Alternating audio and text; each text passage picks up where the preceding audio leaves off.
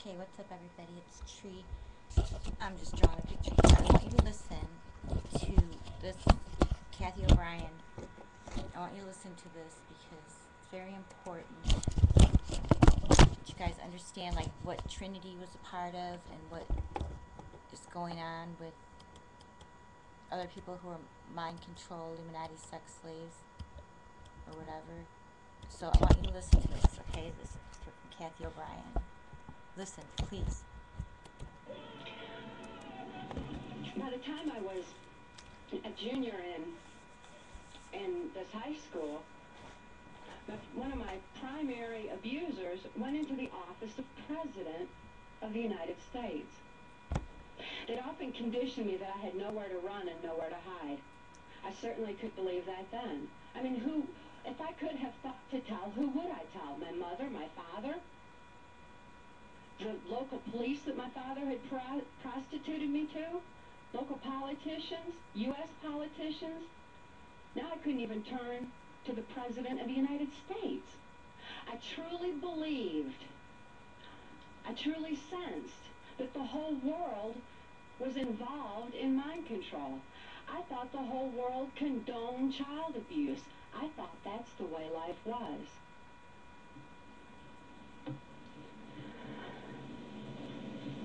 I later learned, after Mark Phillips rescued me, that there is a place to run and there is no need to hide. They're the ones who've committed these crimes against humanity, and they have plenty to hide.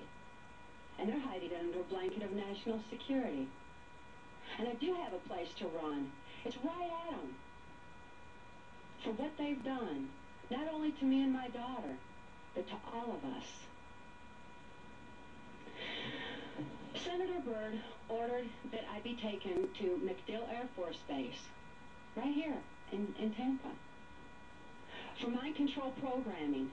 There was an enormous mind control effort going on at MacDill, and I was taken back there periodically throughout the years of my victimization.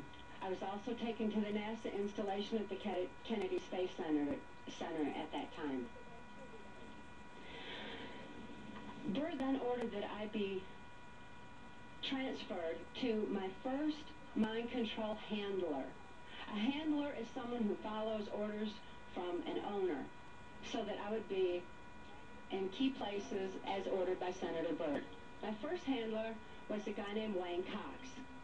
Wayne Cox still resides in Chatham, Louisiana, immune from prosecution due to who and what he is aware of involved in this project.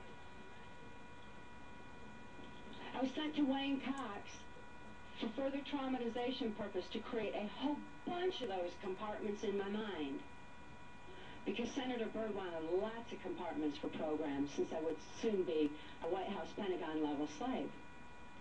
Wayne Cox is an occult serial killer, and he is free on our streets, and he resides in Chatham, Louisiana.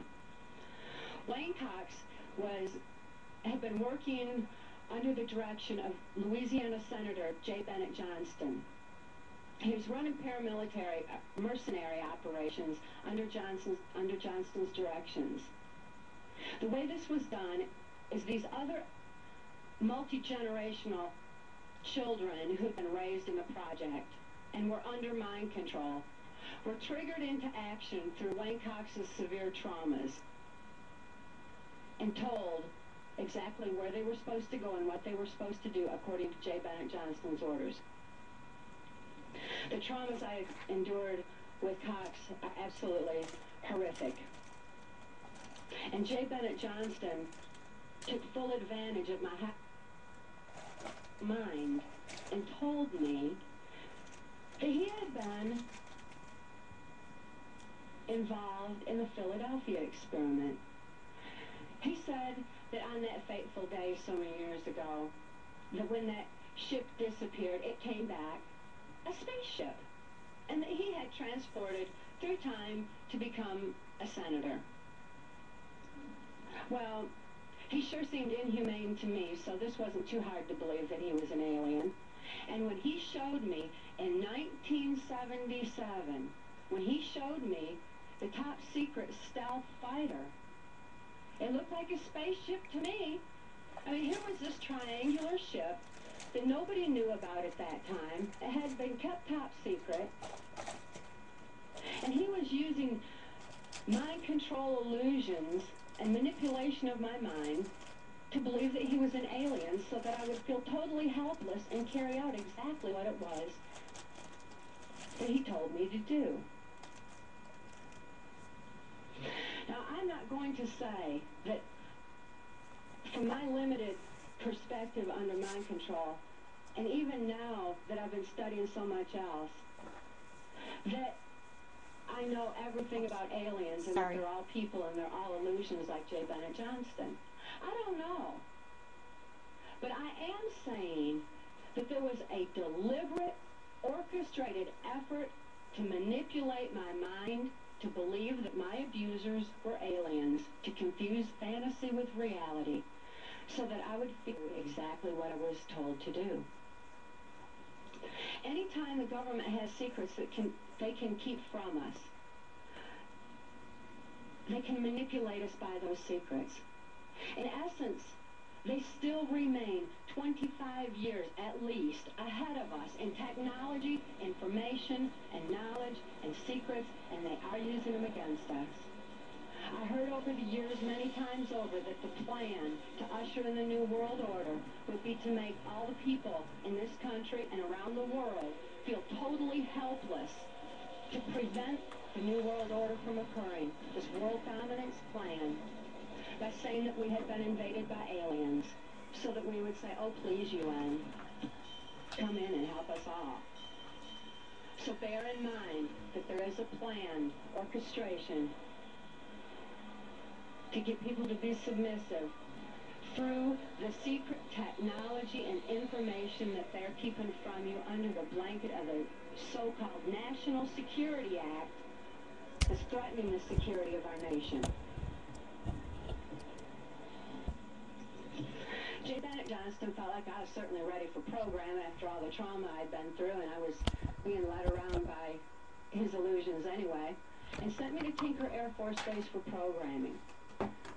Tinker Air Force Base is in Oklahoma, and I endured mind control programming there that was to confuse my mind with the Walt Disney theme of Peter Pan, and I became a Tinkerbell.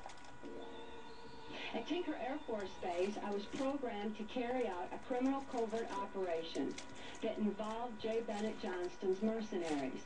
When the mercenaries were flown into South America, he did not want the plane to come back empty. It came back full of drugs.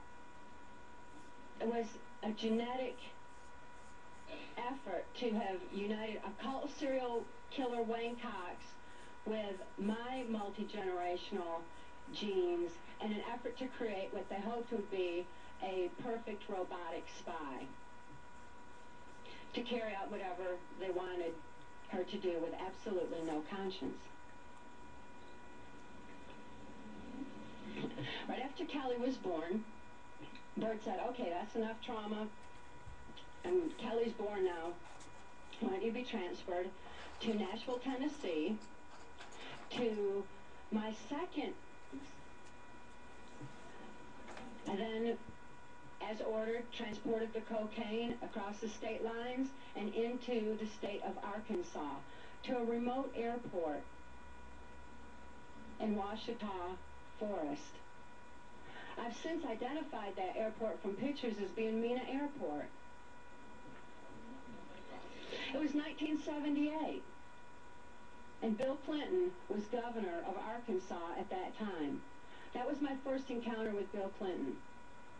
I delivered the enormous shipment of drugs as ordered, and also delivered a message, a little packet of information, and a personal stash of cocaine from J. Bennett Johnston to Bill Clinton, which I watched him snort. He did inhale.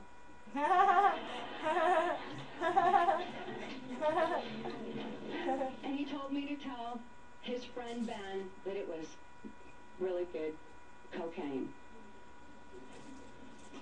All that complete, by 1980, I had become pregnant and given birth to my daughter, Kelly. Kelly had been